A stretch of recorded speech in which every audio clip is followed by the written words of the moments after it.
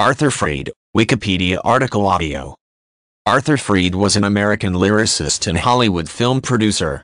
He won the Academy Award for Best Picture twice, in 1951 for An American in Paris and in 1958 for Gigi.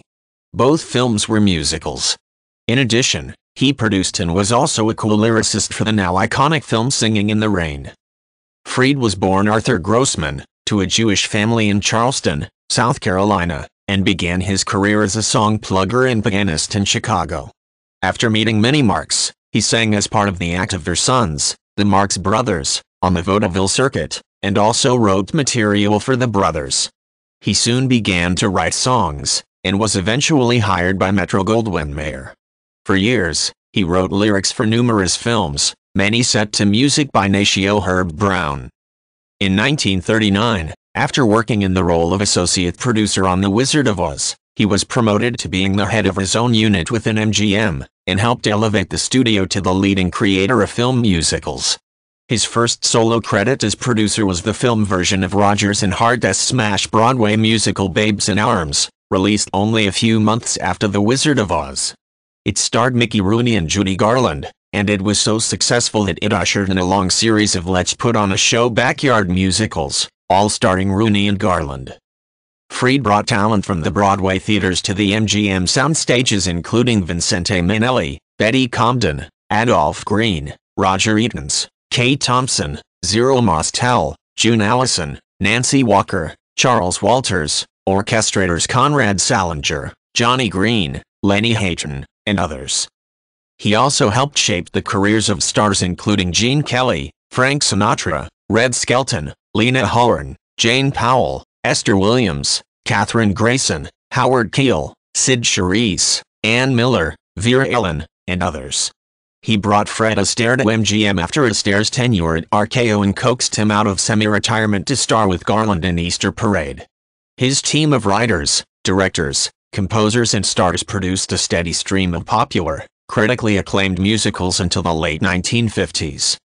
He allowed his directors and choreographers free rein, something unheard of in those days of committee-produced film musicals, and is credited for furthering the boundaries of film musicals by allowing such moments in films as the 15-minute ballet at the end of An American in Paris, after which the film concludes moments later with no further dialogue or singing, and he allowed the musical team of Lerner and Loewe complete control in their writing of Gigi. According to Hugh Fortin's book The World of Entertainment, however, Freed did have a hand in the stage-to-screen adaptation of at least one of MGM's musicals, the 1951 Technicolor remake of Kern and Hammerstein's stage classic, Showboat. It was Freed who disagreed with the original structure of the show's second act, in which more than 20 years pass between most of the act and the final 3 scenes of the musical.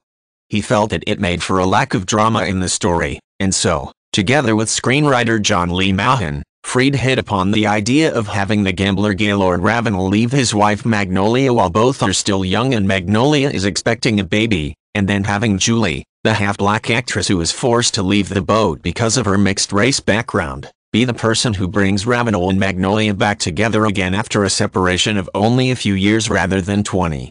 And it was Freed who cast Ava Gardner in the role of Julie. 2 of his films won the Academy Award for Best Picture, An American in Paris and Gigi.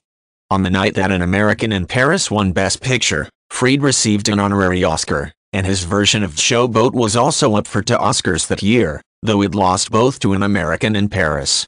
It is important to note that the year 1951, in which Freed won the Academy Award for Best Picture for Paris, was the first year that the Academy nominated producers by name rather than by studio. He was the only person nominated for An American in Paris, thus being the first person in the history of the award to win by name rather than by studio. Singing in the Rain, now his most highly regarded film, won no Oscars. He was inducted into the Songwriters Hall of Fame in 1972. Shirley Temple Black wrote in her 1988 autobiography that when aged 12 she was interviewed by Freed with a view to transferring her career to MGM. During the interview he unzipped his trousers and exposed himself to her. Being innocent of Malay anatomy, she responded by giggling, and he threw her out of his office, said the actress's obituary. She also reported this on Larry King Live Interview October 25, 1988. This is why she left her MGM after only one film and returned to Fox. Fried left MGM in 1970 after failing for almost a decade to bring his dream project, a biographical film of Irving Berlin, Say It with Music, to the screen. He died 3 years later surrounded by his family. His wife died in 1978.